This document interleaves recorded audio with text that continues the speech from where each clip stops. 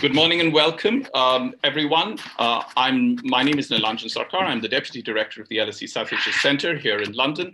And I am delighted to say good morning instead of good afternoon today, because our events usually start at 3:30. And we are actually able to, sorry, I have two microphones on. Today is a unique event because we are collaborating with the LaSalle School of Arts in Singapore. And in order to cover the time difference, literally across half the globe, we are having this event at 11:30. And I'm delighted that so many people have joined us. It is a very special event also because for a considerable amount of time, the South Asia Centre, which was established in 2015 at the LSE, has been thinking of doing events on the diaspora. And last year, in our faculty advisory group meeting, it was decided that we would proactively try to do events on the diaspora in all parts of the world, because the diaspora from different countries of South Asia have such a presence all over the world. And in fact, next year, 2022, marks 50 years of the arrival of the Indian refugee diaspora from East Africa. It's going to be 50 years next year. So I'm very, very happy and very grateful to everyone for having agreed to do this inaugural event, which we are doing in collaboration with the LaSalle School of Arts.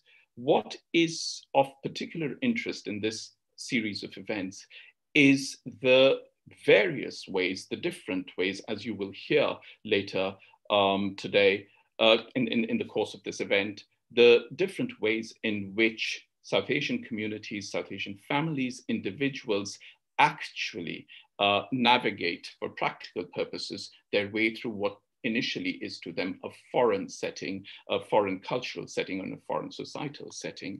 And we will hear not only about the South Asian diaspora in the West with a capital W, but also in Southeast Asia. A very warm welcome and a very big welcome to our audience. So many of you have shown interest, so many of you have emailed me to ask more about it. And I'm delighted that some of you can join us. An unedited version recording of this event will be available from tomorrow morning on our website in the events archive page for those who may want to go back to it later, or for those who may not have been able to log in today, because here in the United Kingdom, it is 11:30 and it is a time for lectures and so on and so forth. The chat function is enabled on YouTube. The event is being held via Zoom and is being live streamed on YouTube. And you are very welcome and very warmly invited to ask questions. You can ask questions to individual panelists. You can ask questions to the entire panel. If you're going to pose a question to an individual panelist, please do mention them by name, and I'll pose the question to that particular person. Now, if this event had been held on site at LSE, audience members at LSE have the right to ask a question in a public event without revealing their own identity. And in keeping with the spirit, when I ask questions, I will not be mentioning the names of the people who are asking the questions, even though I understand that on YouTube their names are visible. So without further ado, it is my very pleasant duty now to introduce the speakers. I'll introduce the speakers in the order in which they're going to speak. I will reintroduce them before each of them begin to speak for those of you who may be joining us later in the program and may not be able to hear this introduction. And once all the panelists have finished speaking, the discussant will begin the discussion, and you're, of course, once again, very warmly welcome to pose questions. Our first speaker, Dr. Venka Purushothaman, is Deputy President and Provost in the Office of the President of the LaSalle College of the Arts in Singapore. Venka's PhD and academic research is in cultural policy and Asian cultural studies. And at LaSalle, his academic and other work has focused on the response of education to the changing cultural landscape of the region. I'm hoping that Venka will make some general comments, because a lot of what we are talking about today was initially, in fact, triggered by a few thoughts from Venka, and of course speak about what he does and his own research and his own observations. Sean McLoughlin is Professor of the Anthropology of Islam, Muslim Diasporas at the University of Leeds. And over the years, Sean has done a variety of research work and led projects on the Muslim diaspora in Britain, including the South Asian Muslim diaspora. There are several projects that he has either led, being principal investigator in, or has been part of, but I'll mention in particular one of his more interesting ones for me, the AHRC project on the Bradford Museum, about which I'm hoping he will say something today, as also his recently concluded project on British Muslims and the Hajj. Sandhini Poddar is an art historian from the Global South. And we are particularly grateful to Sandhini for joining us today, because Sandhini has very kindly agreed to discuss the art of Salima Hashmi, whose work speaks very strongly to diasporic identity. For those of you who just may not know, Zehra was born in India, lived for the longest time in the United States, was based in New York, and died last year. Sandhini is going to correct me if I'm wrong, last year in London, in fact.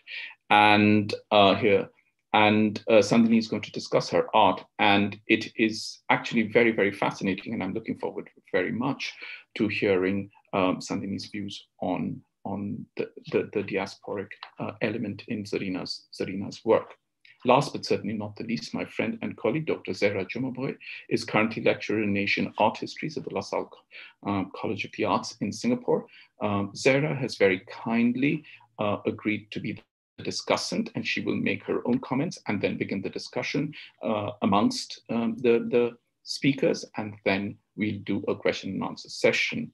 I should mention here the name of Jeffrey Say, who is our other colleague. Zehra, Jeffrey, and I together have put this series at one place. Jeffrey is an art historian of Southeast Asia and teaches at the LaSalle School of the Arts. So without taking more time, Venka, please speak now. You have about 8 minutes. Thank you very much, Nilanjan, for the introduction. And really, you know, I thank Jeffrey, Zehra, and yourself for this kind invitation on discussing such an important and deep topic. I must say I do start with a degree of trepidation with a topic as big as this. And clearly, you know, it brings about certain considerations that we always have to be mindful that continuously lurks around when we talk about such issues. I must caveat that I'm not a historian specializing in Indian or diasporic systems, but bring 3 reference points to contribute to this topic. First, I remain a student of post-colonial literature and films and art, mainly from South and Southeast Asia, having been schooled, you know, in the theoretical contributions of Spivak, Said, and Barber, you know, the trinities of post-colonial theories and all that. But really my transformation of engaging with the context of the diaspora really emerged with my own conversations with artists, and particularly writer Michael Ondaatje in the 90s, which were crucial to bringing life to these theoretical framings and how I do see the world in relation to the diaspora. Today, this has informed how I read cultural policies in Asia and how it shapes the relationship between communities within Southeast Asia through festivals, events, biennales, and even collectivism. I'm also particularly interested in the manner decoloniality functions in education and cultural relations as nation states rapidly respond to a digital world. And that is seemingly agnostic to cultural representation, yet potent in flaring sectarianism in different forms. So this is one of my first consideration. The second consideration I have is I'm an art writer. You know, while I do research quite actively in the field of cultural policy and cultural studies, I primarily like to engage with artists through conversations, and artists bring an insight into how notions of self-representation in spaces are used in the world of identity and politics to highlight cultural differentiation. My third entry point is really of myself. I am a 3rd, 4th generation Singaporean whose lineage is South Asian, part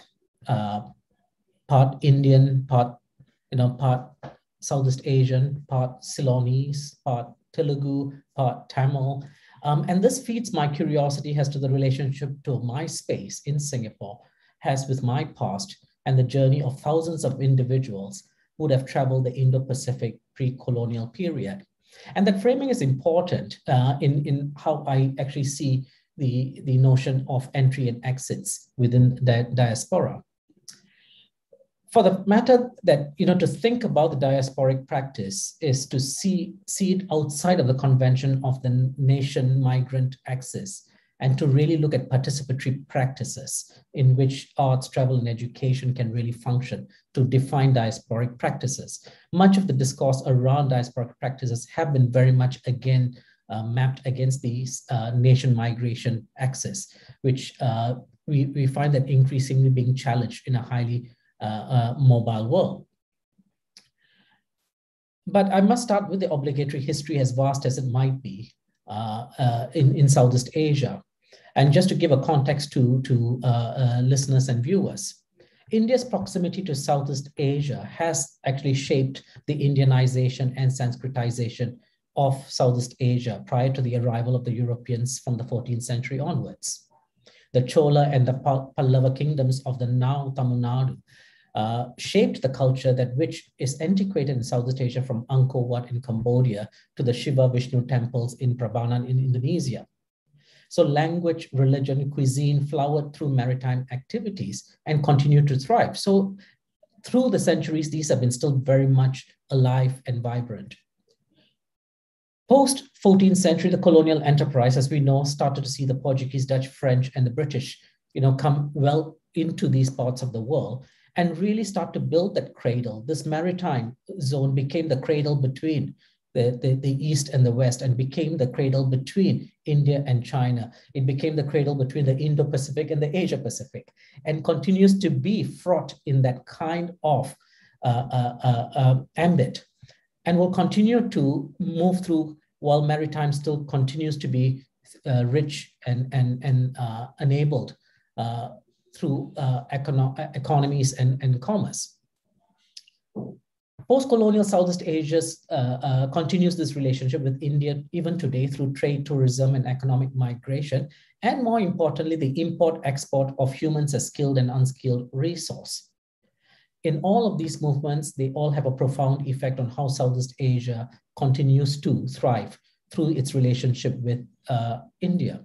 So if you really want to get statistical, then you start to really look at the population sizes of, Malaysia, for example, having the world's largest diaspora of Indians, particularly more so from South India. More than 2 million people are there. In Singapore, you already have more than 900,000, excluding those who are coming as economic workers in Singapore. And then and then these are all spotted through their own townships and ways people have encultured themselves. So in that sense, my kind of lengthy segue is intended to underscore an inimitable reality, that the theoretical lens of diaspora must necessarily consider the lived and living movement of peoples and culture in Southeast Asia. The truth of the matter is Southeast Asia is not isolated or remote from South Asia. It is integrated through a carefully crafted system of trade and movement, hybridizing the everyday lives of contemporary South Asians today and Southeast Asians today.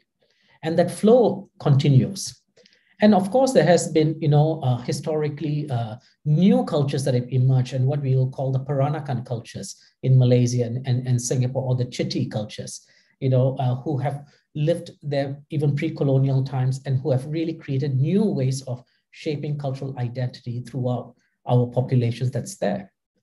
But while we have that, and Southeast Asia is very interesting in the sense that while it has this kind of wonderful relationship with the Indo-Pacific through the flow of maritime, it also has a counterpoint to this, which is East Asian dimension through China, Korea, and Japan. And that also continues to be a thriving, rich resource of flow that continuously gets negotiated throughout Southeast Asia. And both parts continuously, negotiates the enterprise of how Southeast Asia has a political category gets described and designed, and how it gets fraught in the geopolitical debate. So in many ways, one of the things that you'd find in Southeast Asia is nostalgia, space, and hybrid identities would start to get syncretized into everyday experiences, and you'd see them coming together quite effectively. Nostalgia and spaces are demarcated by extreme stark histories and memories, enabling what policy experts might call creative placemaking. And these gets emboldened in particular ways, and you see them very much in big cities today. Little Indias, quote unquote, little Indias, all right, from in Singapore, Malaysia, Myanmar, create an effect that fosters economic activity. But in most of these major cities, these are realities. However, in Southeast Asia, the living trade is generational. These little Indias have been there for, centuries in many ways. And hence, this is often problematized by how do you galvanize a new citizenry as you move forward. And this is often a discussion that is important, and I hopefully we'll have an opportunity to talk about this later.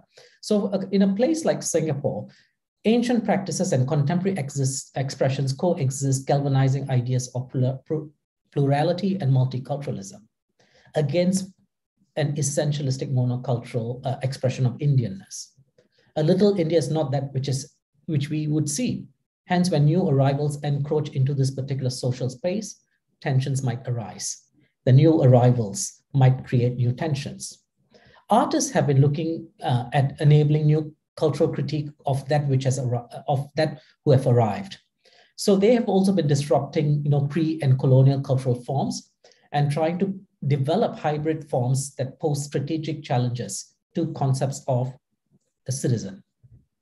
This is where we are finding new generation of young artists who are coming to self-invent themselves, trying to break out of these essentialist qualities that nation states hold on to in terms of spaces, in terms of rituals and nostalgia, and how do you start to blend that, which forms a new identity. And here, that's where the exit points will start. The conversation I framed was the fact that of my own intergenerational experience of being third, fourth generation South Asian in Singapore or being Singaporean. And when I go into India, I'm a tourist in many forms, and yet I can facilitate myself within those languages and those cultures, which enables me to have those conversations. And yet I'm able to take a leaf out of both sides and balance and be on a bridge that continuously ensures the twain shall meet in some form. Thank you. Thank you very much, Venka. That was brilliant, not only for what you said, but also by way of beginning the conversation. We are going to go ahead, but before that, could I say that I did not miss the fact that you mentioned Spivak Said and Paba in the same breath.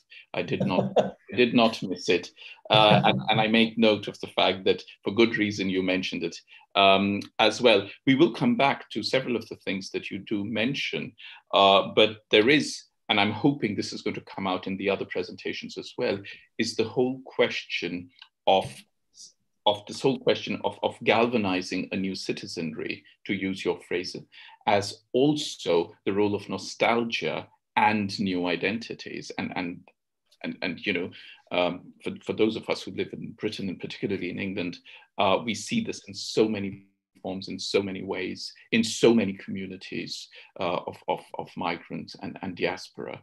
But thank you also for drawing the very important and often missed distinction between migrants and diaspora. Sean McLoughlin is professor of the Anthropology of Islam and Muslim Diasporas at the University of Leeds. And over the years, Sean has done a variety of research work and led projects on the Muslim diaspora in Britain, including the South Asian Muslim diaspora. Of his many very interesting projects is one on the Bradford Museum and also his recently concluded project on British Muslims and the Hajj. Sean will speak now. You have about 8 minutes and then we'll come back to you. Thanks. Thank you very much to the LSE and to LaSalle College. I'm delighted to be speaking to you and delighted to be sharing these platforms with my colleagues.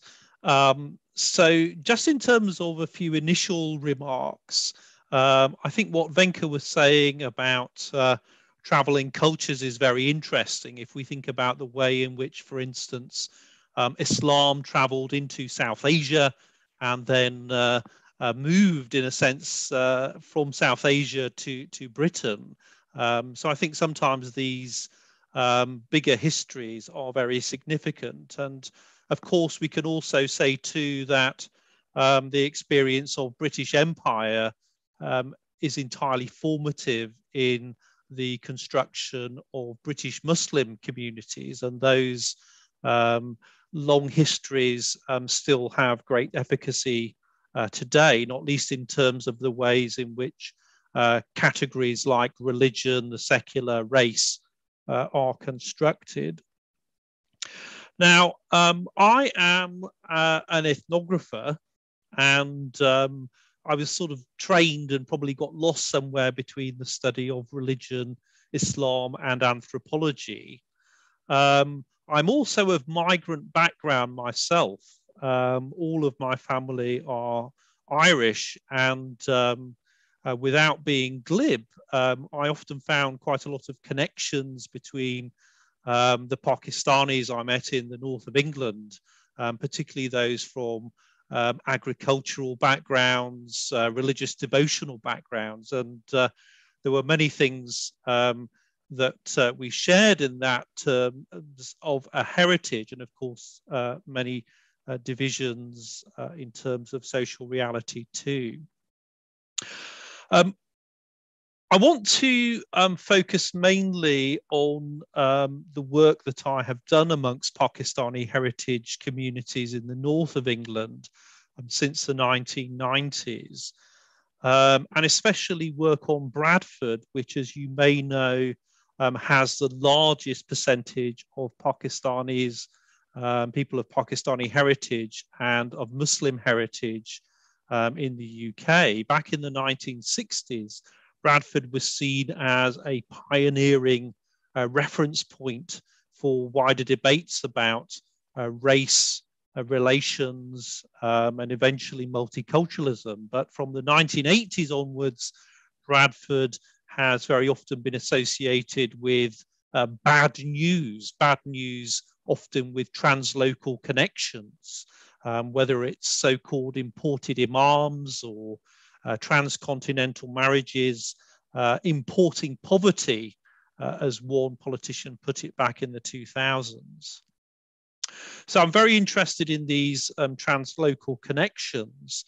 And in a moment, I'll talk a bit more about how I frame self, space, and diasporic practice in my work. But I did want to reference the project that Nilanjan mentioned.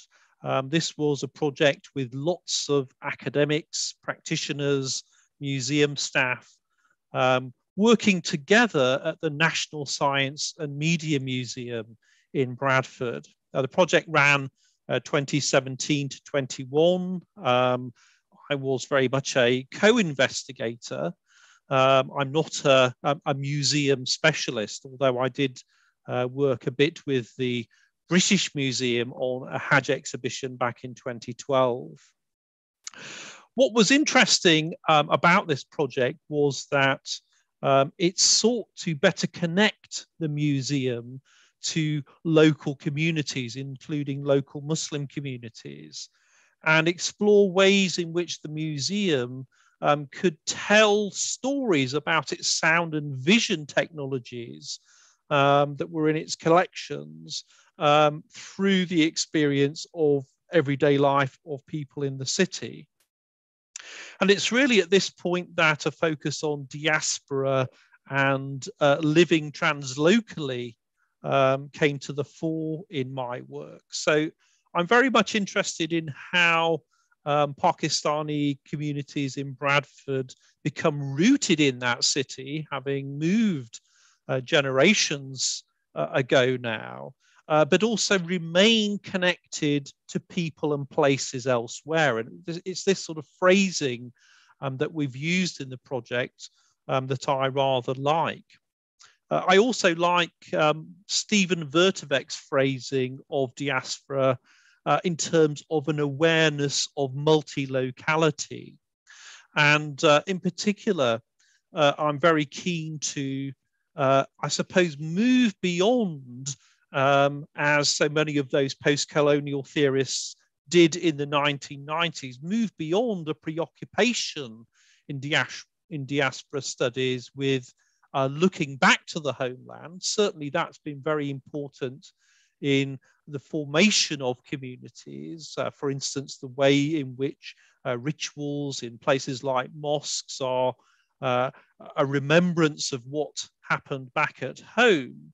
But at the same time, I want to move beyond diaspora as homeland or indeed homelessness to think about the new dwelling places that are constructed in localities. So there's a critique there, I suppose, that moves through classic theories of diaspora, takes on board post-colonial theory, but also comes back to an anthropological concern with what's going on the ground. So I suppose my headline would be that there are multiple ways in which we can examine diasporas as placed, as reaching across places, and also reaching beyond place. So for instance, if we think about Muslims in Bradford, they've become deeply placed in terms of setting down roots, building up institutions. They remain connected deeply to families and friends back at home. And of course, the technologies available to enable that have been radically transformed. If we think back to even the 1950s and 60s, some people talked about the way in which in a village in rural Kashmir, you'd have to perhaps find someone who could read to tell you the news from Bradford about births and deaths.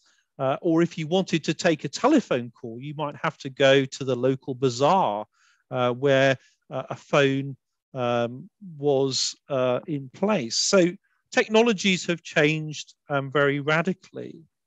Now, time is skipping by, so I just wanted to headline some of the types of exhibits that I worked on.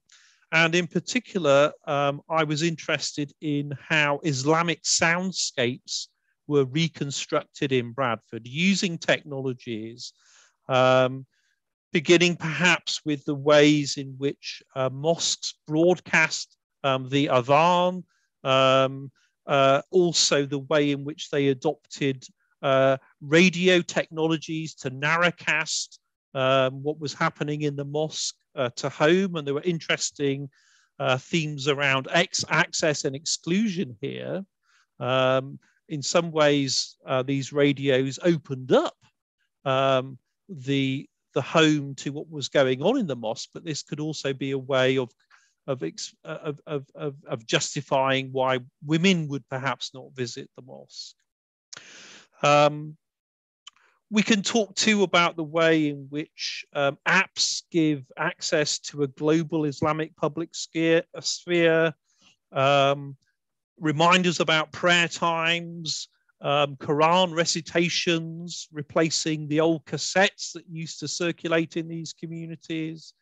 And then a final example I will give is the way in which back in the 90s, the first Muslim radio station was established in the UK. And this just after the Salman Rushdie affair, with so many negative representations of Muslims in Britain, was a way not just of celebrating Ramadan in public for the first time, but actually opening up a space for public debate amongst Muslims in Bradford.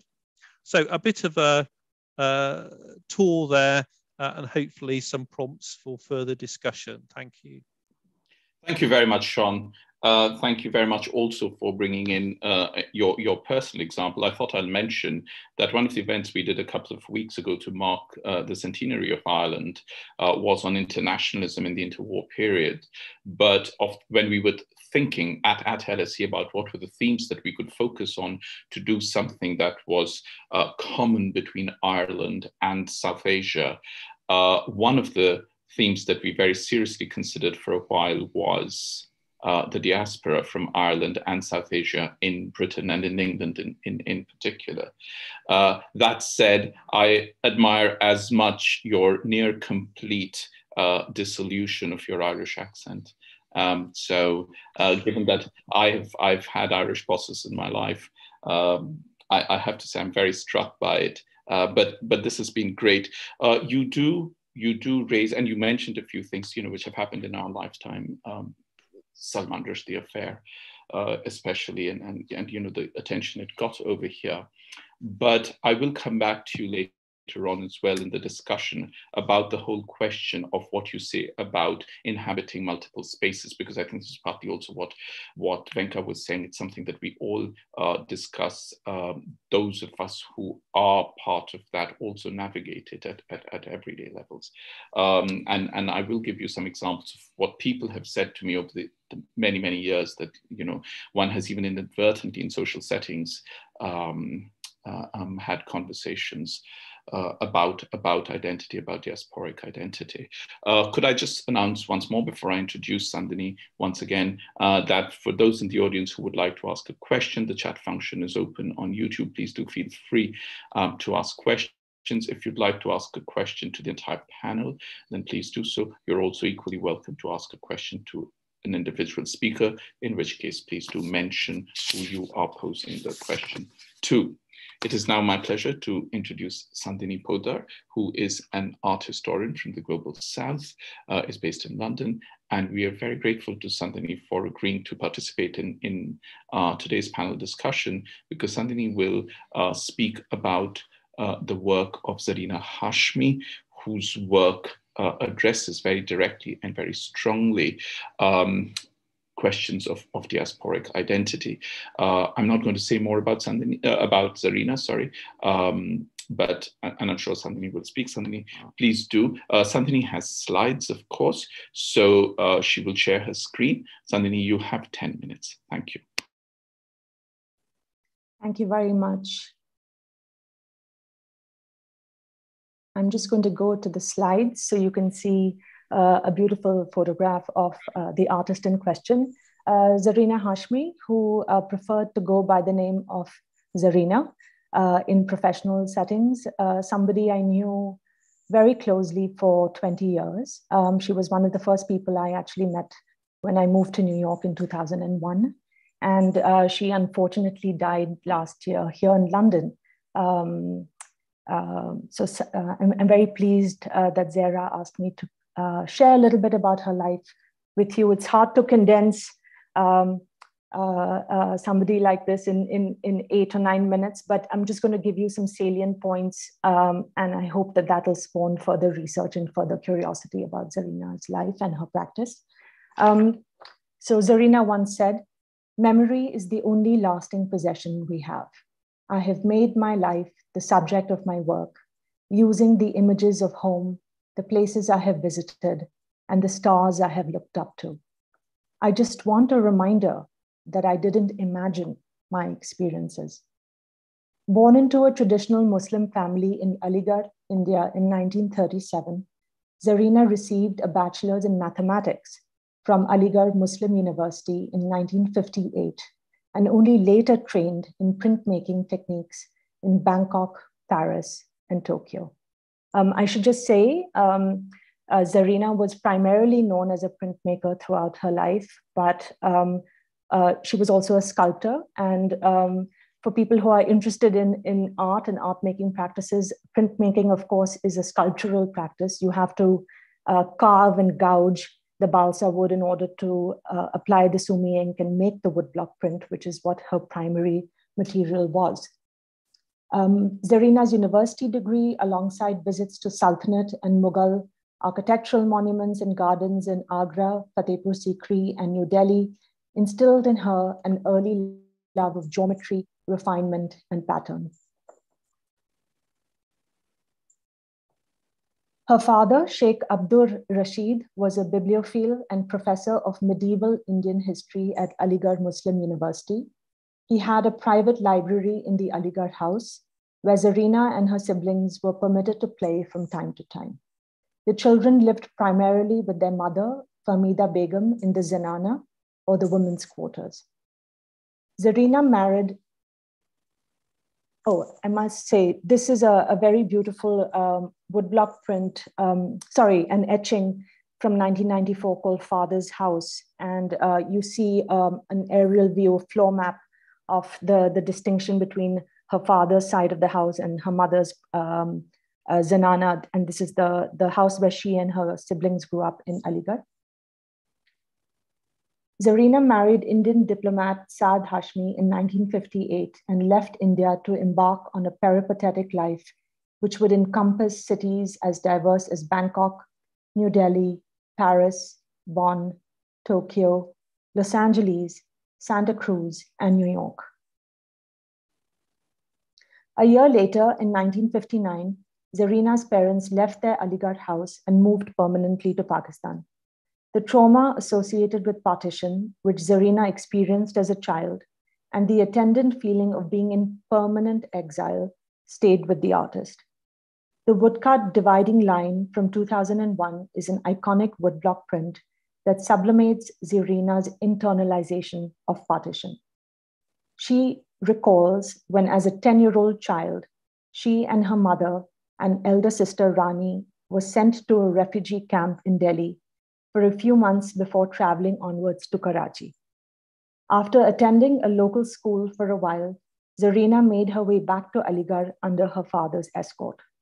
She says, "These memories have stayed with me and formed how I think about a lot of things: fear, separation, migration, the people you know or you think you know, your friends and neighbors.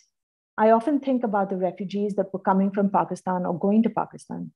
Trains would pull into the station and everyone on board had been killed. Families were split, homes destroyed. The fabric of life for millions of people was permanently altered. All this for a new border, this dividing line." In 1963, Saad and Zarina moved to Paris, where she immediately introduced herself to renowned British printmaker and painter, Stanley William Hayter. Hayter had founded the legendary printmaking studio Atelier 17 in 1927, frequented by artists such as Picasso, Giacometti, Miro, and several other stalwarts of 20th century art. She says, "At Atelier 17, I learned etching and viscosity printing, but most importantly, I discovered abstraction."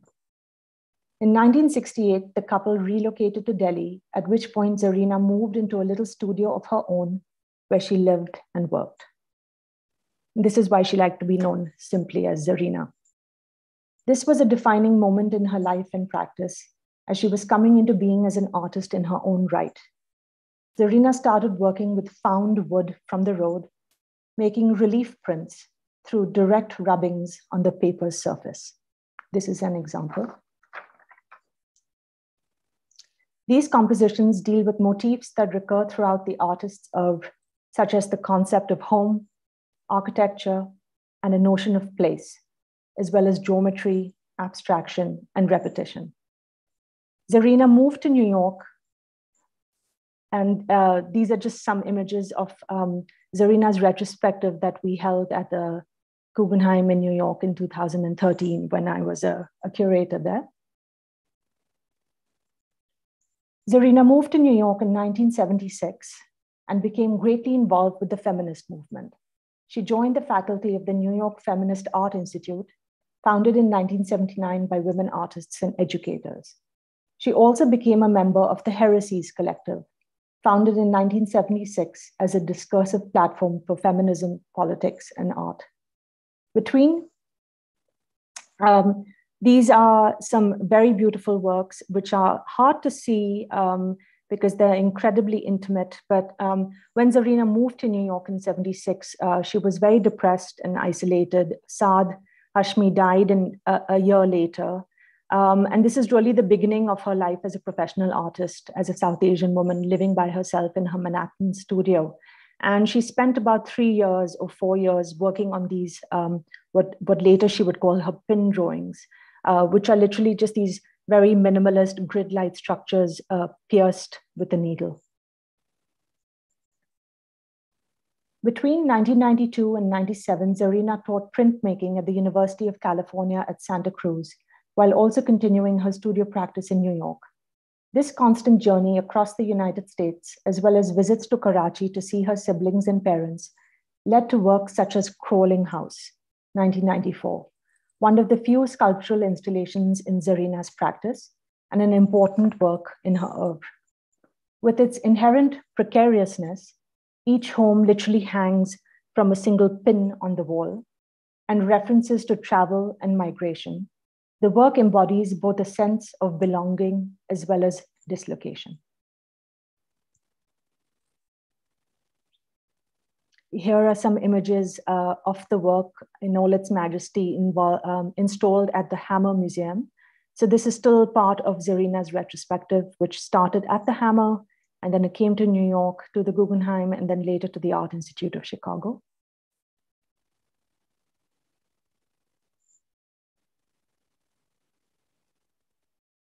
The artist often turned to Urdu poetry and literature by Bahadur Shah Zafar, Mirza Ghalib, Muhammad Iqbal, and Faiz Ahmad Faiz to formulate deep philosophical ruminations about life, time, travel, and the soul.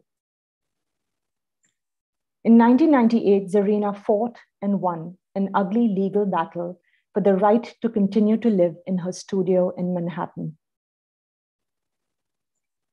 The ensuing feeling of vulnerability catalyzed a portfolio of 36 woodcut prints titled Home is a Foreign Place, which is a magnum opus in her oeuvre. Zehra states, I made a list of Urdu words that embodied home for me: threshold, door, entrance, courtyard. In Pakistan, I had a calligrapher write out each word in Nastaliq script. In New York, I developed an image to accompany each word. Language ties my work together. Urdu is home. It is interesting to note here that while the portfolio begins with an image of Zehra's childhood home in Aligarh and a gentle invitation to enter its rooms, it ends with an image of the border, of being locked out and unable to pass through. The early years of the new millennium were a turning point in Zehra's life and practice as she honed her political consciousness through art. After the events of 9/11, Zehra states, ethnic conflict changed my life. As the years passed, I found myself witnessing conflicts raged against Muslim communities around the world. Some of you might recall that this image was actually used by Arjun Appudurai as a cover of one of his publications, and he met Zehra because of our work together at the Guggenheim. So these are just some images of different bodies of work. This is, of course, an aerial view, a mapping of Ahmedabad. Unfortunately, after the rioting and the deaths of 2002 and 2003 in Godhra. And unfortunately, history repeats itself. Zehra was also extremely worried and saddened and traumatized by what was happening with the Rohingyas between Myanmar and Bangladesh. And this was one of the last woodblock prints that she made. She unfortunately got very ill in 2016 and passed away, as I mentioned, in 2020. In the end, Zehra felt exiled as an artist, a woman, a Muslim, a South Asian, a Pakistani, and an Indian. Thank you. Thank you very much, Sandhini. That was really, really awesome and extremely moving. And thank you for bringing a slice, no doubt, but a profound slice of the work of Salima Hashmi to us. We wouldn't have been able to access it without your kindness and generosity. It happens only rarely in my life, given my own academic research that I'm able to find a connection between events that have contemporary relevances in my own. But I thought I'd mention it to you, even if publicly, that Sheikh Abdul Rashid, Zarina's father, edited a text called the Tarikh-e-Firoz Shahi, which was written by a man called Ziauddin Barni, who was in the court of Sultan Muhammad bin Tughlaq. And my research is on Ziauddin Barni, my PhD is on Ziauddin Barni, which is the reason why I instantly recognized Sheikh Abdul Rashid's name. But I actually did not know, I knew of Sandhini Hashmi separately, but I actually did not know that Zarina was Sheikh Abdul Rashid's daughter. And I obviously, because of my interest in Sheikh Abdul Rashid, I knew this whole movement to Pakistan and back, and and the effect it had. We've heard our three speakers. Thank you very much. I'm now going to invite Dr. Zehra Jumabhoy, who has very kindly agreed to be the discussant for this event. Zehra is currently lecturer in Asian art histories at the LaSalle College of the Arts in Singapore. And what we had discussed earlier when Zehra and I spoke, in fact, yesterday, was that Zehra will make some initial comments and then we'll have a discussion. And in the meantime, if there are questions, once again, I invite audience members to ask questions. If there are questions, then we can take those. Otherwise, we'll continue with the discussion. Zehra, please speak now. Hi, thanks, Nilanjan. Yeah, that was so moving, and I have to say that I'm still a bit teary. Something about Sandhini talking about Zarina always makes me cry a little bit. I suppose because in so many ways, Zarina not just represents this sort of the paradox of the notion of diaspora for South Asians. And this is specifically why I wanted Sandhini to come and talk about Zarina within a panel like this. And I say paradox because I think the case of Zarina and her sort of obsession with that notion of the threshold, the wall, the border, the line, all of which are post-colonial theory tropes, particularly somebody like Homi Bhabha, who is obsessed with this notion of partition as a sort of almost like a linguistic trigger in some sense. But with someone like Zarina, the reality and the anguish of this is really sort of highlighted. And so when I say paradox of South Asian identity as a diasporic one, and here sort of open it up to a sort of discussion. It's also because there's a twofold displacement contained within the Zarina experience. And the first, of course, is the sort of seminal experience of displacement for all South Asians, whether or not they actually experienced it, which is partition, right? The very notion of an India, a Pakistan, and then a Bangladesh is formed on the basis of this migration. And that migration between the borders, whether or not your family actually did that, is something that has a legacy. So we're all, in some ways, as South Asians, are inherently diasporic. And then, of course, there's a different angle, which is the South Asian diaspora as having been displaced onto elsewhere. Whether that is in a Singapore case, which again is very different, or whether is as a post-partition, as in the case of Zarina, going to New York and negotiating a place of home there. And this is kind of where I thought, I had a few points that I sort of took a few notes on the different speakers, and a few sort of joining points that I thought we could kind of discuss. The first one being the idea of the trickiness of the idea of diaspora, and whether or not we can even see that it's a valid term, right?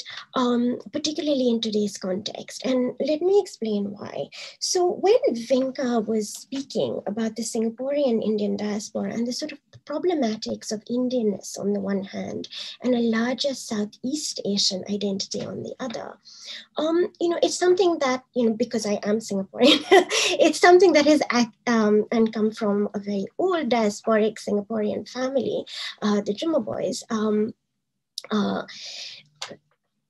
It's something that's always been at the back of my own self-definition, is how, as an Indian, are you also both diasporic and in some sense Singaporean? And so that kind of leads me to a larger question, is that at what point does one give up the definition of oneself as diasporic? I'm a fourth generation Singaporean, right? And I've only decided that I'm not Singaporean in terms of my self-definition, but I'd rather call myself Indian since I kind of started studying in Britain. So the weirdness of that term diaspora is that at some level, does it give a new nation, relatively new nation like Singapore, an excuse by using it to create a particular kind of national dissonance in the dealing of with the Indian community and the way in which they have an angle into Singapore and identity as a wider term. And of course, this for me also connects a little bit with what Sean was saying in terms of the Indian diaspora or the South Asian diaspora in Bradford. And again, there's sort of rather, I won't say anthropological, but it feels a little bit like that. Look at Bradford as a particular center for studying South Asian diaspora. I think we should also put this a little bit in brackets because it is one experience of the diaspora. And one question is that, are Sandhini and I also part of an Indian diaspora? In which case, our diaspora existence is so very different from a diaspora existence of somebody who is, say, second, third generation at Bradford. I mean, there is no similarity at all. And hence, I also wonder, quite contentiously, whether sometimes the way in which we talk about diaspora is actually, again, a way of not talking about what we really want to talk about, which is, in terms of a British narrative, the problematics of the Muslim question, hidden under this term, the problematics of as Sean put it, importing poverty, and the problematics of dealing with Britain's own colonial guilt, which is very easy to sort of associate with a Bradford problem, but in a way puts Britain rather on the back foot when you talk about a different kind of diaspora community, that is a diaspora of mobility, buying up large chunks of London and having a huge influence on the art world. And of course, that's a diaspora perhaps Britishness can't quite adapt to, because it's a different power dynamic. And certainly British identity doesn't come off it looking like the victor in that. And so, this is sort of the question I want to open up to, is that what are the limits of the term diaspora? And does it actually cover a multitude of territory that really, doesn't really belong together? So I wonder if Sean can answer that first, and then let's see. Sean, you're being put on the spot, so go for it. In both your identities as Bahut shukriya. But Zehra, can I just very briefly thank you for those very good remarks. We'll just let the conversation flow freely for a while. I do have one question that's just come in, Sandhini, it's for you, it's on Zarina. But we'll just take this question from here. There are several layers to what Zehra has said, and we'll go round and respond. And this is the moment when I am very happy to say publicly, the advantage of being a chair is that I don't have to respond. So Sean, go for it. Thank you very much, Zehra. There's so many different levels to your critique there. And I think, you touch on so many relevant points. A couple of things that I might pick out, and do feel free to bring me back, and others can come in, of course, and it will give me more time to think too. But I think one of the things I would like to say, first of all, is that in the project that I was working in and a previous project, we produced a book called Writing the City in British Asian Diasporas, which is with Routledge. And we were very deliberately trying to scale back from the idea of national diasporas, very much trying to push this idea of translocality. And I do think that, in fact, we used the subtitle to our project from diaspora to multilocality. And this is one of the reasons I mentioned Steve Vertevek's ideas about awareness of multilocality. And I do think that that frees us from that necessary and ongoing and perhaps simplified connection between homeland and diaspora. And in particular, in the Muslim case, one of the things that we see, of course, amongst second, third generation Pakistani post-migrants, if we can pile up the language and terms, is this sort of breaking out of those diasporic connections. Yes, parents and grandparents have those strong connections to Kashmir or to wherever, and there's a respect that's there. But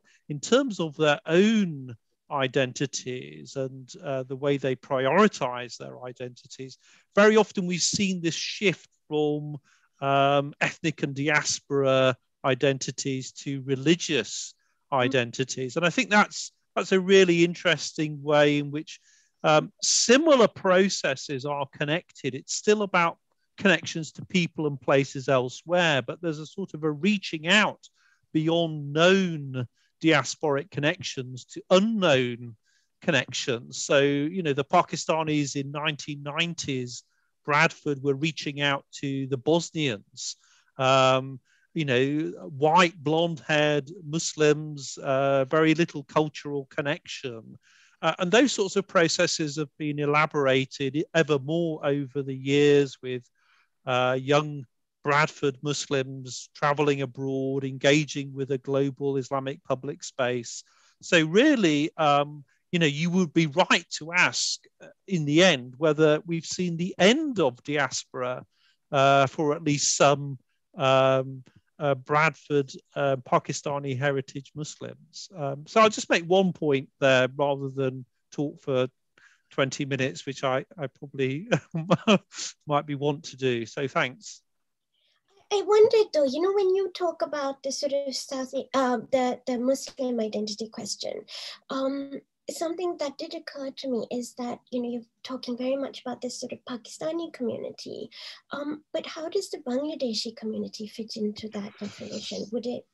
Yes, that's really fascinating. And I think there are, you really begin to excavate different relationships to different identity formations here. And, one of the things we in this project, Writing the City in British Asian Diasporas, we did try to highlight different UK cities that, in a sense, had different histories behind them. So if we look at East London and the connections that run back from Brick Lane to Sylhet and so on, there are really interesting stories around the importance of secularism, for instance, that don't always appear in a city like Bradford. So I think, there are so many different trajectories and connections that that which is diasporic is connected in so many different ways. So I think,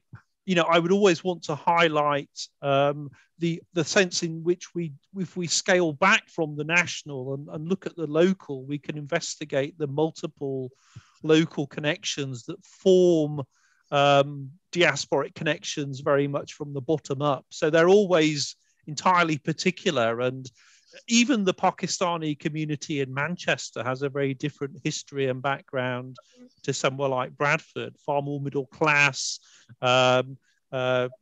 emigration from cities rather than from rural communities. So, you know, it's really all about plurality and difference. And you're right to say, well, what holds it all together then, I suppose? Maybe this is somewhere where Sandhini can come in on the question of where language, you know, sort of intersects with all of this. And I really love that quote that you often use about, you know, how language was Zarina's home, and particularly Urdu. And she makes it, if I'm not mistaken, from the time in which she was sort of after the second partition, right? So after Pakistan sort of breaks up, and you know the 71 division that happens again over language with the formation of Bangladesh, and obviously the sort of that kind of north identification of Urdu, which is really problematic in Pakistan even now, even though it's a national language. And I just wondered where, Sandhini, you feel that you know, language in terms of diasporic identity fits in, and perhaps specifically with Zarina, but you know, you don't need to limit yourself to just that. Thanks, Zehra. She was very clear. On one level, she was very clear that Urdu was the closest reality to her life. Mm-hmm. And in many ways, her identity was completely unresolved. So when I say she was in a state of permanent exile, mm-hmm. it's very true. It wasn't just the exile of partition and the family being split between Karachi and Aligarh. It was the fact that, you know, she had married a diplomat. She was living everywhere in the world. It was a scattered existence. It was a peripatetic existence. And then they split up. She comes to New York. In many ways, she's exiled in her marriage, right? She's estranged. This sense of unbelonging or dislocation is happening to her on multiple levels. So she comes to New York in 1976, and she's alone, and she's depressed, and she's a woman. But she finds her community with artists like Anna Mendieta, right? It was the other third world, so-called third world, African, Asian, you know, Central American artists that whom she had a sense of family with initially. So Lucy Lippard, you know, Harmony Hammond, Anna Mendieta, these are her good friends. And Urdu really comes into play a bit later. You know, she does travels with Rani. She does These Cities Blotted into the Wilderness. She does Home is a Foreign Place. I mean, Home is a Foreign Place, which is, I'm sorry, I could have spent an hour just talking about that one work, which is the set of 36 wood block prints. Each image is really based on a single word. And she said, for me, the word came first.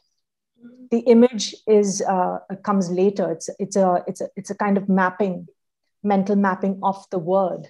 But the word itself, in many ways, is much larger than the image. The image can't contain all of the different kind of associations of the word. But it's not just nostalgia. You know, she was also very critical of South Asia. She was very politically minded.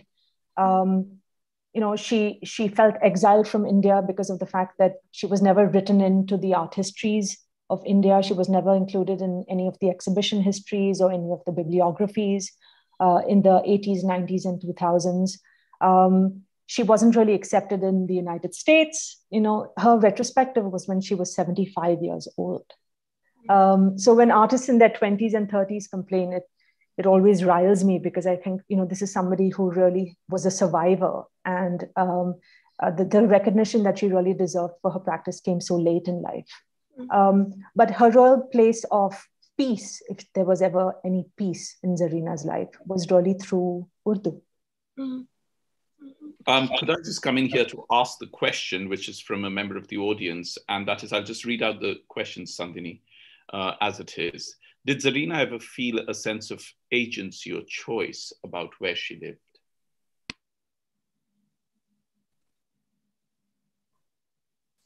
I think that's a lovely question.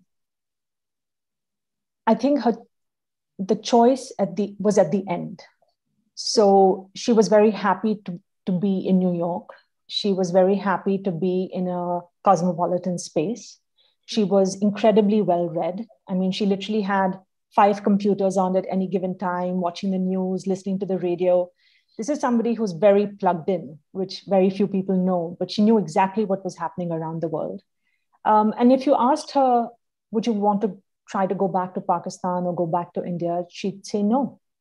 I have an American passport now. I'm not entirely welcome there either. I mean, she really felt ostracized after 9/11, but she was very happy to be in New York, in an environment where she could just walk down to all of the art galleries in Chelsea and look at world art. And she was extremely curious and also, wanted to be in that intellectual milieu, which was open to the world.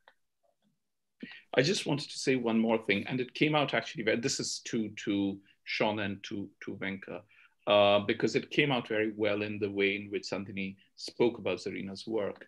And it was actually also mentioned in passing in one of Venka's emails to me earlier when we were sort of planning this, is what in terms, Venka, you can begin with answering this, what in terms, especially given your work in the education sector, what in terms of actual practices can we see or can we talk about within diasporic communities, amongst the diaspora, that seek to engage with their own diasporic identity in whichever land they choose to live in? Because it is very closely connected to what Zehra was saying, is that you see, as the generations increase, and you and Zehra count yourself amongst 3rd, 4th generation South Asians in Singapore, and both of you were very eloquent about how you navigate it and you see it. You spoke about how you navigate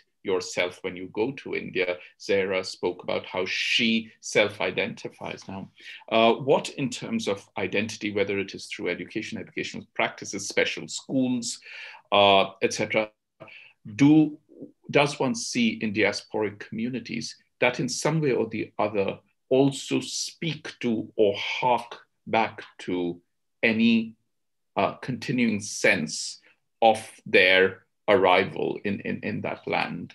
Sean, the question is as much for you, and you can take the Irish option as well if you want to. Thank you, Nilanjan. I think it ties in quite nicely with what Sandhini spoke about and Zehra's question about the diaspora being problematic, to start with. And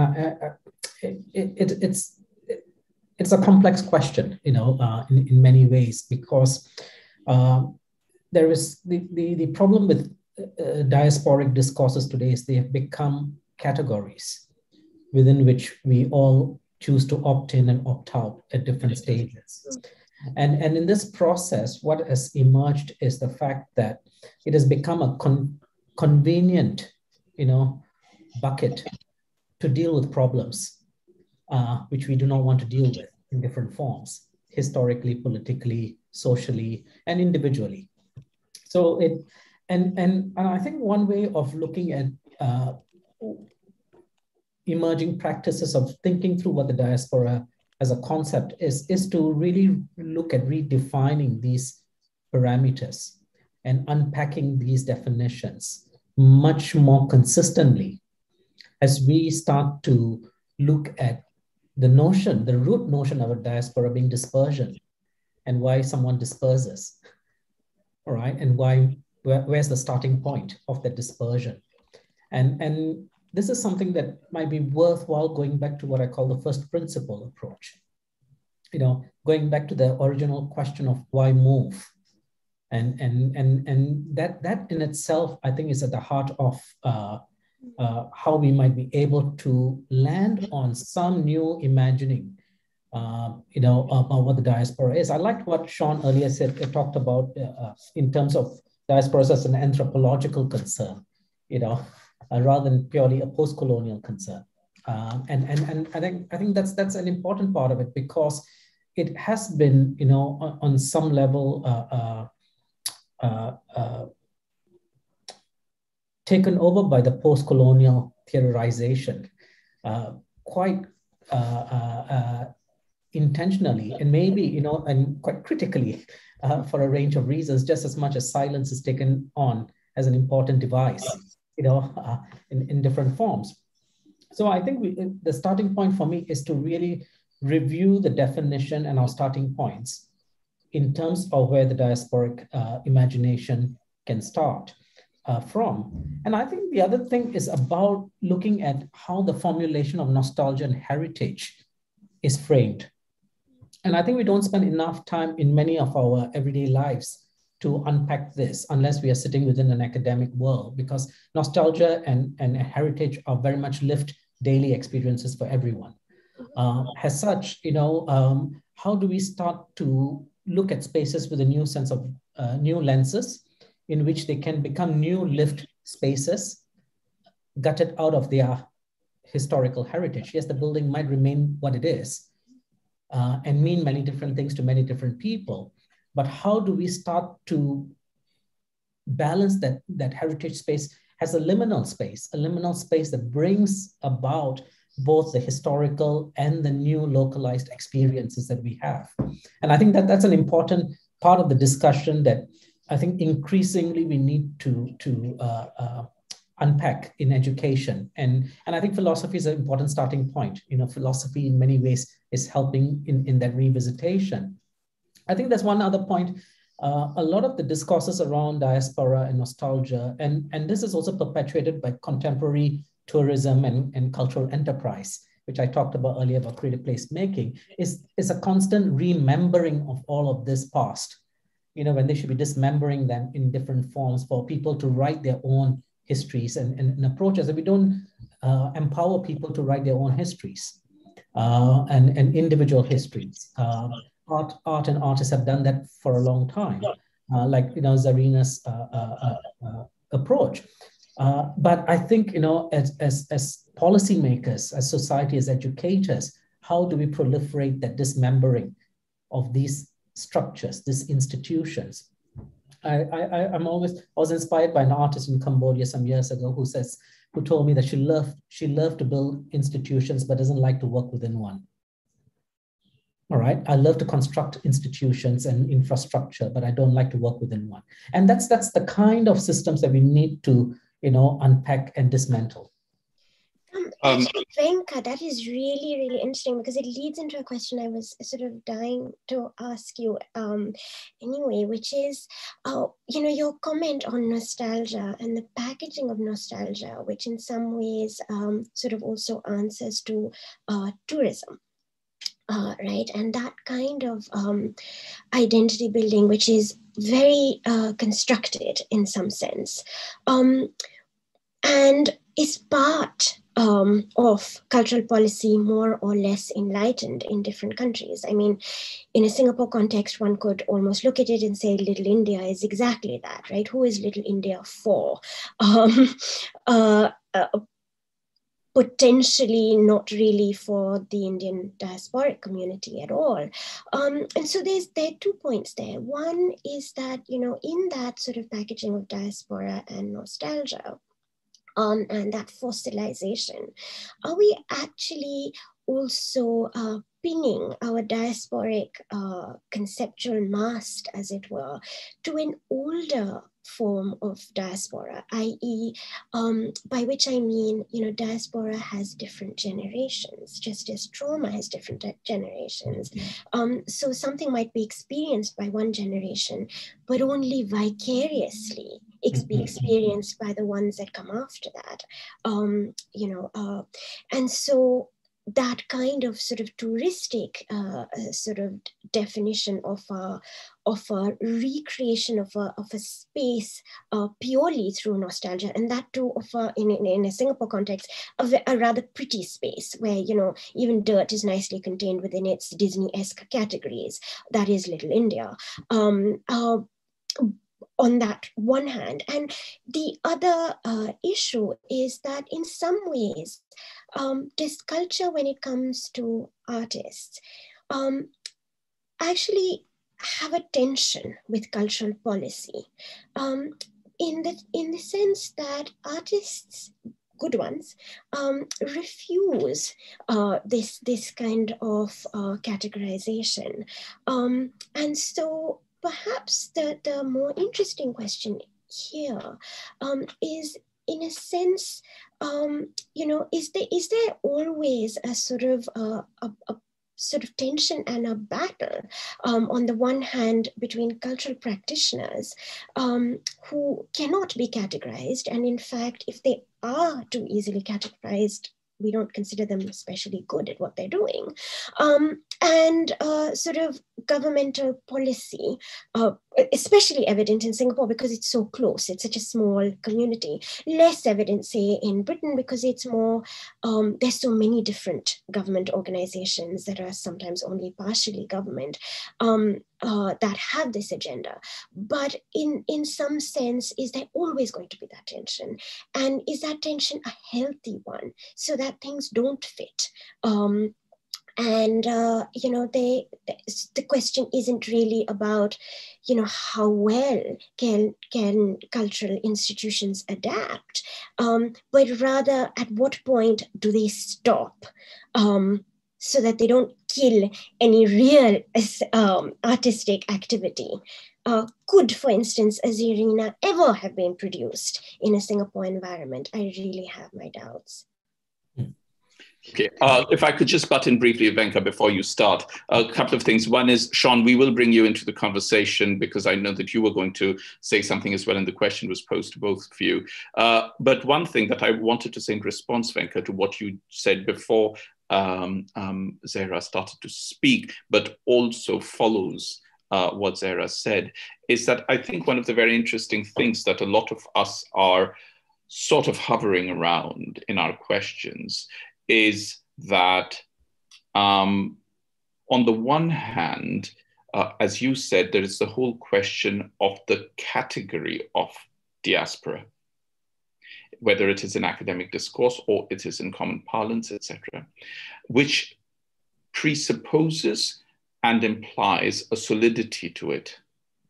Mm-hmm. On the other hand, each of you individually, and Sandhini for Zarina's work, have also discussed in some instances at length and at disturbingly private levels, the perforated nature of the boundaries of that. And I think one of the most important contestations or the struggles is this perforation and the nature of perforation. So I'll be very interested to hear. I am going to remind you once again that you began with mentioning Spivak, Said, and Baba. So I'm going to ask you to say something conceptually about this, the twinning of solidity and perforation in the navigation as well as the engagement of diasporic communities. Because, and I'll tell you why I'm saying this, because there is also a fundamental difference, and I would very much like to hear what Sean has to say about it, as well as Sandhini. And Sandhini, you're welcome to speak from your own experience as well in this. There is a fundamental difference between first generation migrants and later generation diasporas, where, as Zehra said very eloquently, your identity, your consciousness of being diaspora, on the one hand can be vicarious, on the other hand can be everyday. So Venka, please go first and please answer all these, and then Sean, please. Yes, I'm doing my Viva here right now. But it's great. That is a great set of questions. And I think they are also important because I do believe in the porosity of categories, and categories primarily are there to signpost a particular moment for us to express certain experiences. But when these perforations start to solidify and become fossilized, then you are unable to break people out of that mold, and people sometimes do not want to come out of that mold. And that therein sets a whole set of problems here. I want to start with a response to Zehra's point about nostalgia. And one of the things that comes very closely with nostalgia is trauma. And there is always this kind of a fissure with nostalgia as to why remember, and why remember, and for what intent and purpose. And that kind of trauma manifests and continues generationally, and not just in a particular, not just singularly with one generation, but it continues throughout generations and become much more passively consumed in many ways. And I try to recall the writer Kathy Carruth, wrote quite extensively about this, through the Auschwitz experience of the dispersion of people and how the trauma continues in different forms. So I think it's important in the regard. I think coming back to Nilanjan's point, I think when I talked about the Spivak and Baba and Saeed, again, I read them through the lens of providing approaches to understanding the world. But subsequently, secondary literature, solidified it and formulated it into structures that we cannot get out of, and they started to create toolkits within which people were opting to describe and frame and construct and not respond to the lived experiences of people in many forms. And therein lies the danger of, whether you take a V.S. Naipaul's mimicry, or, whether you take a Hope Baba's hybridity, or, all of these, they're fantastic in many ways, because it spoke to a condition of the time, of a period, and allowed us to understand ourselves better. But when those become categories and structural systems and institutions of their own, predetermined by secondary literature that's come out robustly, then as society we are also trapped in how to unlock this space. And in many ways, canon building has emerged, and if you want to break out of that, then we need to start to reperforate these categories. Not that saying that they are not necessarily valid, but they helped us understand the world at a particular moment, but the world is also continuously a lived environment that is organically building different contested situations. Contestation seems to emerge far greater than what we thought. And I think another important part of the diaspora thematic and the problematic is, I think it's also very closely associated, and I would warrant a bit more study on this, with the concept of the nation state and the formulation of the nation state. And you would start to see this formulation quite extensively, that this border crossing dimension becomes much more pronounced within the post-colonial conversation very, very strongly, because diasporas and diasporic dispersions have historically been there, and primarily driven not necessarily by politics, but economics, but also by natural calamities. All right, and people have moved and dispersed, and the human condition is about moving in order to find the right place, to find themselves, to be rooted, and to find particular solace in a particular space.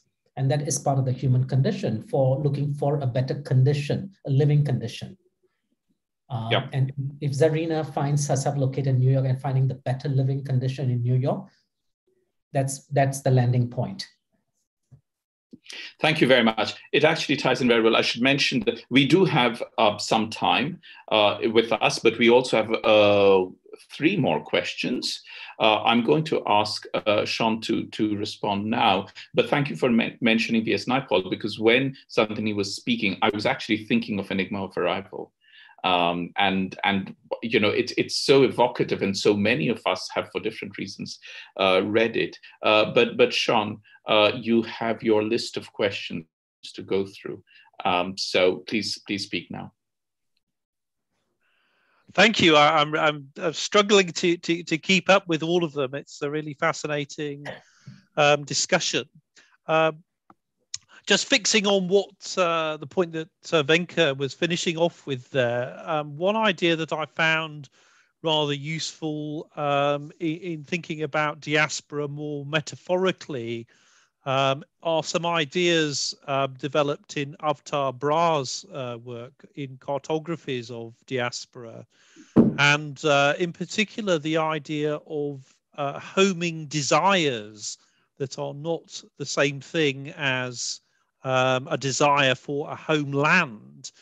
And I found that rather useful in thinking about this sort of detachment from South Asian homelands that we find in the 2nd and 3rd generations, and yet struggling with the in-between experience that is described in the work of those post-colonial theorists. So, for instance, in my work on Hajj and Muslim pilgrimage, traveling back to South Asia is obviously something that is still going on at great pace, but there's been a vast expansion of travel from all across Britain amongst Muslims to the holy places in Mecca and Medina. And if we think about the relationship that 2-3 generations ago, Muslims living in India, Pakistan, certainly in rural Kashmir, would have had to the holy places. They would have had that longing and love in their hearts, no doubt, but the opportunity to travel and to experience that is completely revolutionized. And of course, this plays into themes of tourism, themes of commodification in terms of what's happening in Saudi Arabia, but it also reminds us that I suppose remembering and nostalgia is entirely an act of the imagination. So young Muslims in Britain are remembering histories that are Muslim, that are not necessarily linked to themselves in ethnic terms. There's a great fascination with the heritage of the white English Muslims that converted to Islam. You know, that is being brought within the remit of British Muslim identities and celebrated. And very often we find that younger Muslims are reaching out to this broader Islamic heritage and claiming that as their own, which I think is fascinating. And we have seen that exhibited, and we have seen it curated in museums. Bradford back in the 80s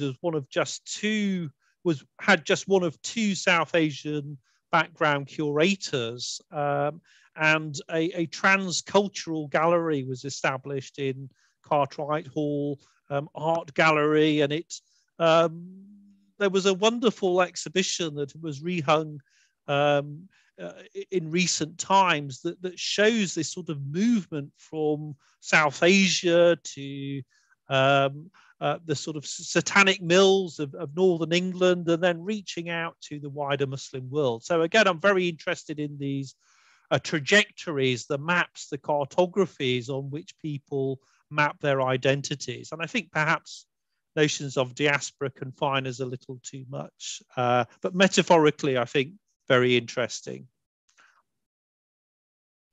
do you think then that one could talk about a Muslim diaspora, if that's if that's a thing? It also, you know, this is a little contentious, and this is almost like a whole different conversation. So maybe I shouldn't say it, but the rather interesting thing about the sort of things that are happening in India at the moment about the Muslim question in terms of, can you be Muslim and be Indian, for one thing, which obviously I think you can, there's no doubt about it, but that sort of association of Islam with a cosmopolitan reach in some sense, that really causes the idea of nation to go into a slight crisis point. And you see that, I mean, again, quite contentiously, and we could have a whole different discussion where no doubt people will shout at me. You know, someone like Iftikhar Dadi, for instance, when he characterizes the art of Muslim South Asia, nowhere does he really talk about India. Very interesting. But that art of Muslim South Asia, he makes a link where he talks about Pakistani identity as not being Pakistani at all, as in not, as having a porous association with nation because of that Muslim cosmopolitan reach. And of course, I think this is a fairly disingenuous argument, but I do think it's kind of fascinating. Whereas, what if is that sort of tension point again between cosmopolitanism and the notion of diaspora, and what Islam is a religion, which often kind of talks via and through nation, like beyond a nation, actually does to this very notion of diaspora if we tie it to national.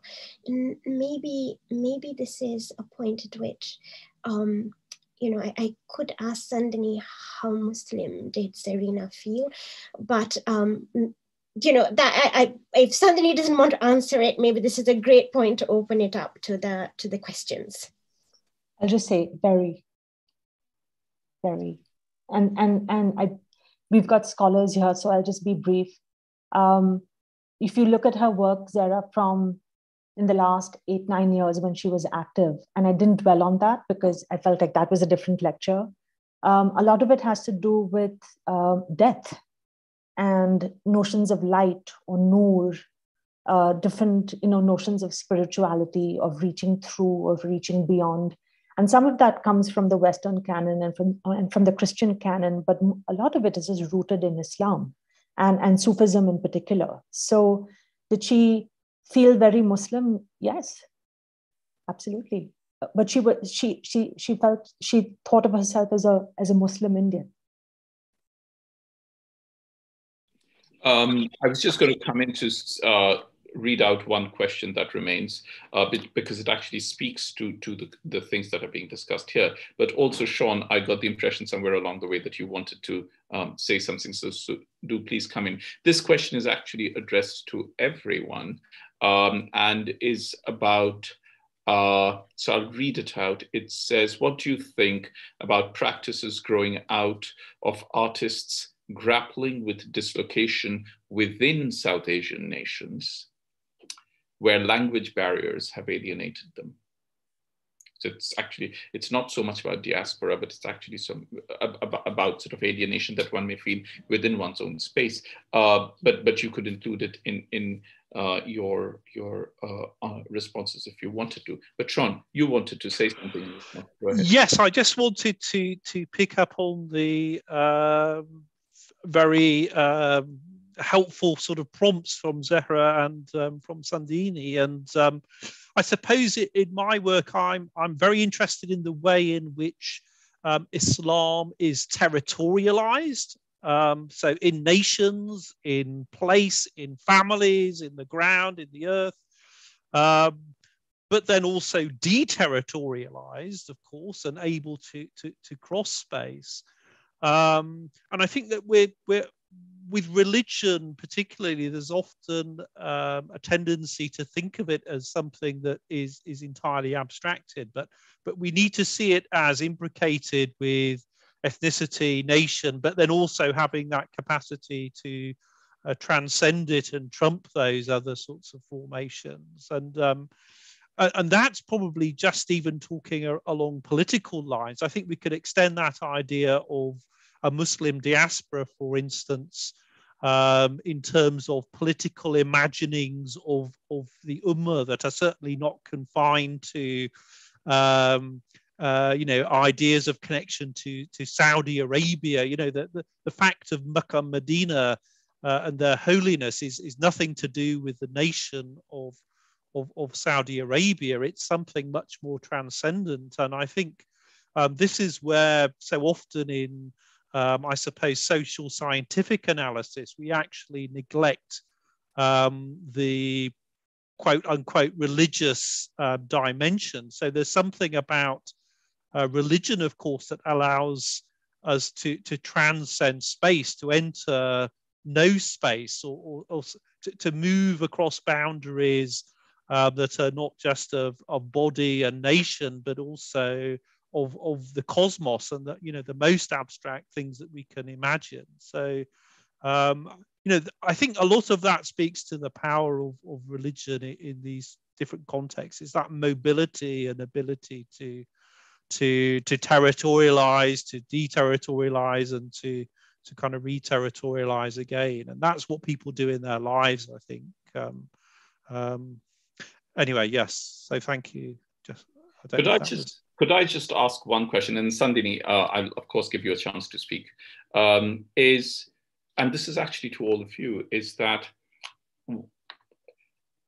just as we are discussing all the issues that we are about senses of heritage and access and consciousness and vicariousness and so on and so forth, and through generations, does there come a point in diasporic identity when it is possible to imagine subscription in its entirety to its settler identity as opposed to its perceived or derived natal identity? Sean, do you want to start with it?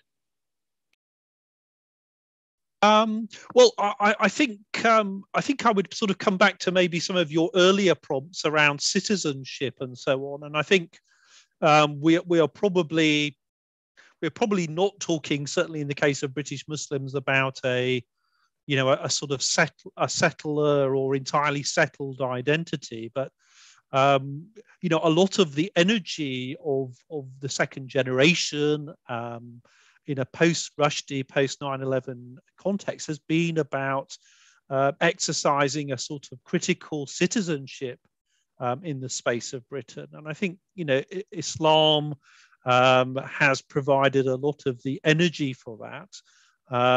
And yet we can see how race and religion are constantly entwined in the experience of Islamophobia. So, I think a lot of positive energy is being channeled by British Muslims into debating the state of the nation and debating, what it means to be British. So I think that sort of cosmopolitanness that Zehra was talking about could be channeled into transcending the nation, imagining a world beyond the nation, but it can also be energy that's channeled into remaking the nation. And it's a sign of the investments that people have made in their lives in Britain and how rooted they have become. And yet what's interesting is the way that people pivot in their everyday lives and make those connections to so many different people and places elsewhere. Thank you. Thanks. Sandhini, did you want to come in? And then Venka, you. Just a few things, Nilanjan. You asked the question about a sense of alienation within South Asia. So, of course, that's a very big topic, and lots of layers and thresholds there as well. It's not just a sense of alienation because of Bangla or Urdu or Hindi or English. It's also within India. Zehra knows this really well. The art histories that have been written have been on linguistic lines. So you have very predominantly, a certain kind of genealogy that's been created only to English reading speakers. But now you've got all of this literature that's being unearthed in all of the vernacular languages, right? Tamil, Kannada, Bangla, I mean, these Marathi, Gujarati literature, these are vastly rich bodies of knowledge that are just being considered and written into the canon of what one consider as art history within South Asia. I'm starting to study Arabic because of the fact that I can't read Zarina's work. I can't read Urdu. I am shut out. And she was very aware of this, that she, in her use of Urdu, it was for somebody who was privy to the language, who was privy to that intellectual inheritance, who was privy to the poetry. It wasn't supposed to be read by just everybody. But if somebody wanted to access her world and her culture, her inheritance, one would have to make that effort, that journey, and meet her somewhere. The question of diaspora is interesting because I'm Marwari. I come from Shekhawati. Venka said, what is the origin of diaspora? It's this desire to move. We left Shekhawati 300 years ago to live in Calcutta because that was the center of trade with the British Raj. So our food is Marwari food, which is inflected by the cosmopolitanism of Calcutta. But I grew up in Bombay. I lived in New York for 20 years, and now I'm in London. What does that make me? And in many ways, I am all of these things. But I trace my origin back to Shekhawati, and to that one little village called Ramgarh, which is where the Poddars are from. And that is a very complex inheritance, which has nothing to do with just trauma or nationalism or partition or borders. That is a set of cultural assimilations that I, as an individual, have gone through. Venka.